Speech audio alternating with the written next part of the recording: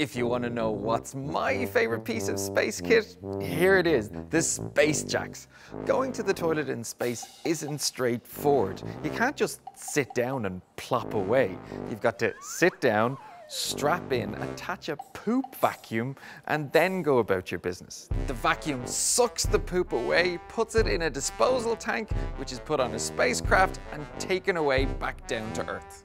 Now, back in the day on the Gemini and Apollo missions, it was a little bit different. They had space toilets, but the poop was just put into plastic containers and fired out into space. Not the prettiest view you'll ever see. Apollo, more like a poolo.